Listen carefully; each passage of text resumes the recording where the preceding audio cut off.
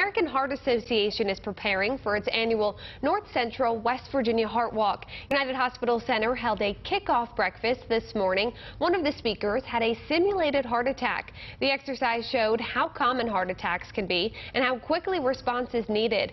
Arsenal Resources also donated $25,000. Organizers say the event is more than just a fundraiser. The Heart Walk is about celebrating heart health and celebrating our survivors. We want to fundraise, we want to raise money for our mission to build healthier lives for everyone in North Central West Virginia. But we want to bring people out, make them aware, and show them what heart health looks like.